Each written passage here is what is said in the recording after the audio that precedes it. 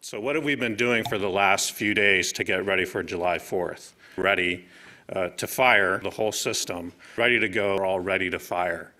We're sending the last commands. Commands are sent here on the ground. We'll continue to monitor everything is executing as we expect it to execute.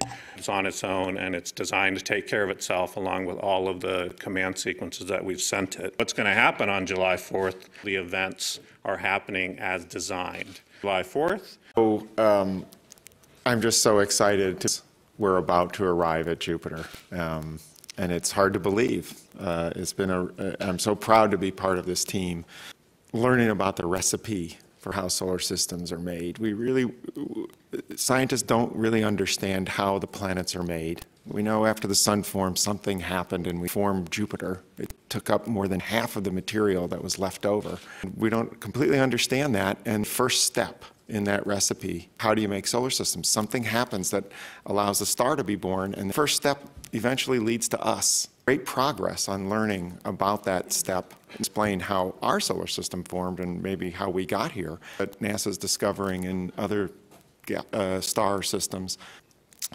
And in order to accomplish the science objectives that we're set out to do and the measurements that we want, we have a set of tools. We call them science instruments, tools that we use, tricks of the trade, so to speak. To give you a little idea how those work. They're situated around the spacecraft. Everybody gets their turn to look at Jupiter. Vital organs, where the computer and the brains lie, all the sensitive electronics, kind of gets their turn as we spin through. So it was a very simple, efficient design. Some exciting new data. Well, we crossed that boundary about a week ago, and the science team spent some time arguing which day it was, because it wasn't completely clear. What you're going to see is something we call a spectrogram, which is a little bit complicated. It's from our WAVES instrument, so it's looking at plasma wave data. But we can hear, it's just like you hear music. So the human ear can hear about 20 to 20,000 hertz, so we can convert those into audio, and we can actually listen to what it's like to leave the sun and enter Jupiter. And that's what you're going to hear. Can I have that animation?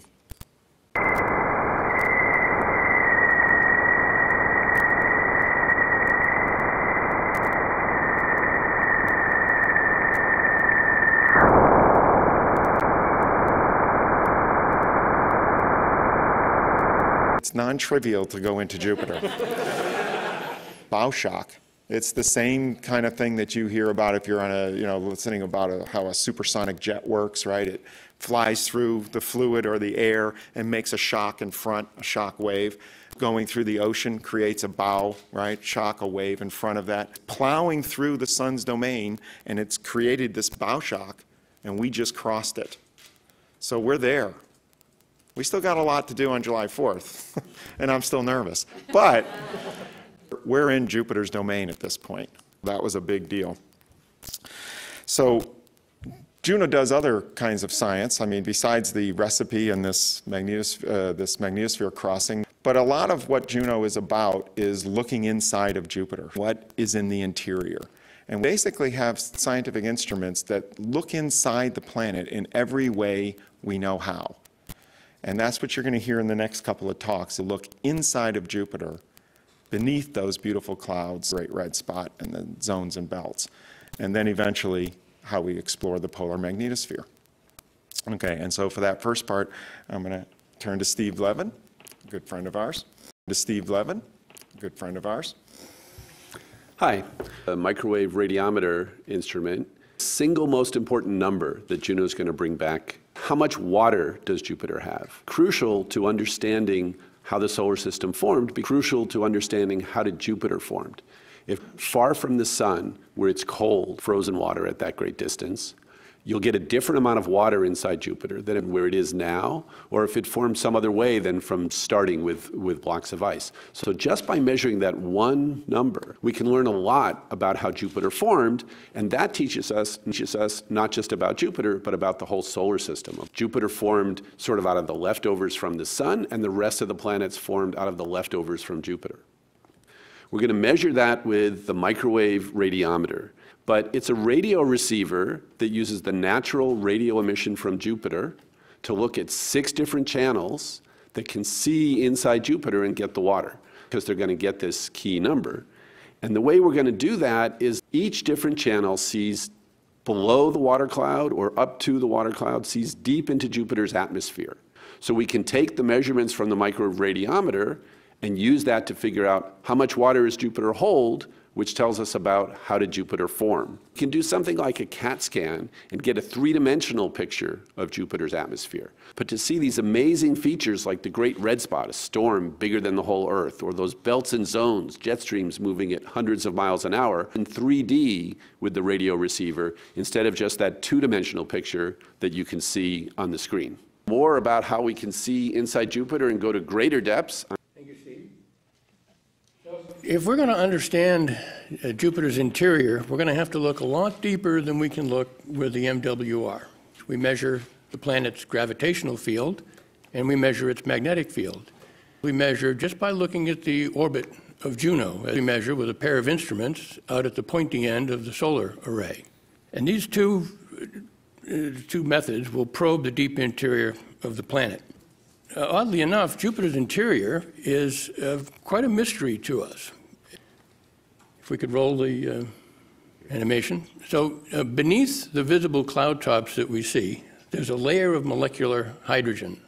There's a core of metallic conducting molecular hydrogen. The hydrogen atoms are pressed shoulder to shoulder so closely together that are free to roam about the entire interior.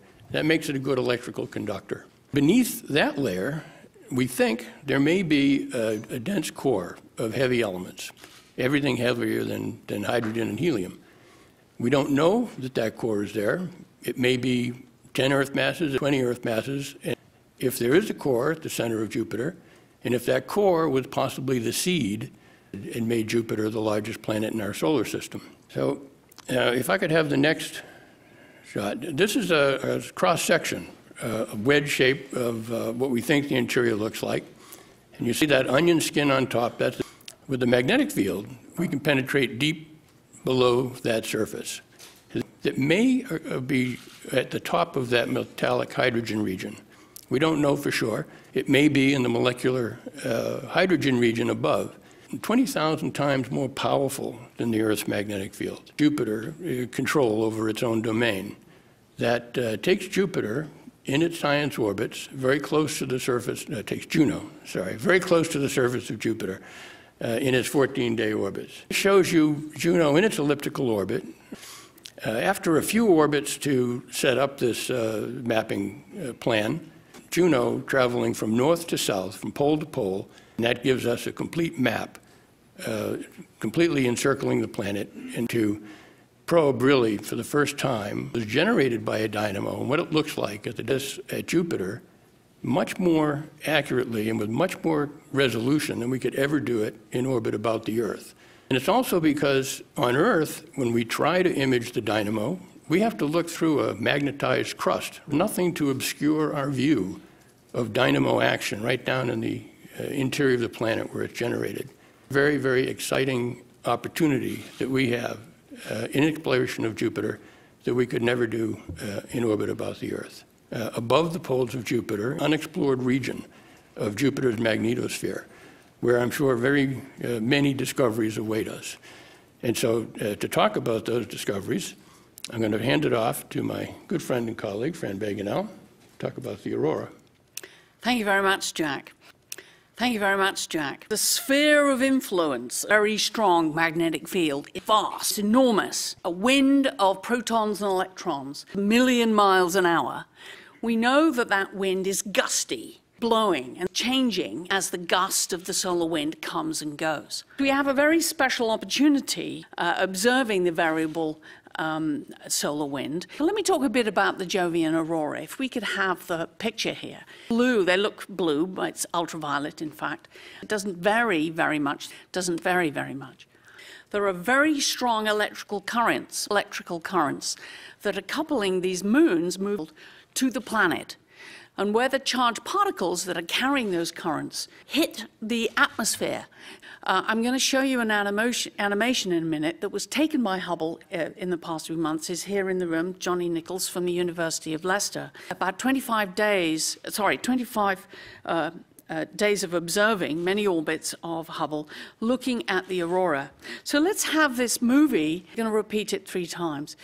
This is a clip that is sped up about 300 times at about 45 minutes, which swirls around and changes over time, fueled by material, in fact, from that volcanic moon Io, looking at the aurora, looking at Jupiter at that. And so we'll get a measure of the variability of the solar wind upstream, the variability of the magnetosphere, as well as looking at the variability of the emissions from Earth.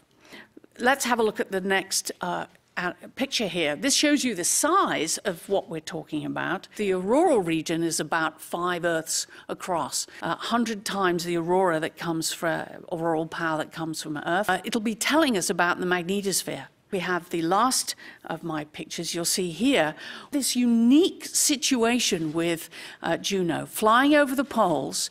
And so we'll be able to measure the acceleration processes that cause these auroral effects. At the same time, we'll be measuring plasma waves and the perturbations in the magnetic field, radio waves that we've known for many decades. It's a very unique opportunity to be looking at this very interesting phenomena, very bizarre glowing and flickering and so on associated with the aurora.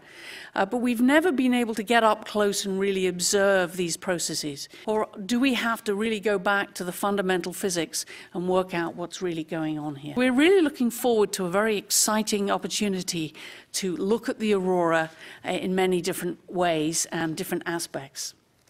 So I'll hand this back to Scott. Thanks, Fran. So I'll hand this back to Scott. Thanks, Fran. So you can tell we're all really excited. The whole team is so thrilled. We're really getting there, and we're so close to Jupiter. We have a big event on July 4th, as you know, really important to us, and we're about to jump on that Jupiter train. We also have a camera that's called Juno Cam, and a public outreach camera, and we make those images and even the data available to the public through our websites. Can I get that picture? Some of the unique or exciting ideas is that not only can you start to see the colors, you can actually see the red spot in this image.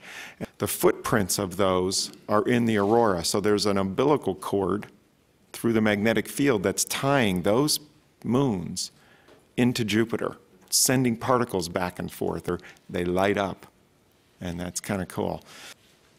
I hope you all join us. We're getting really close. We're really excited. We want to invite everybody along for the ride. Come see us on July 4th. Thank you. Back to you, DC. Thank you, Scott.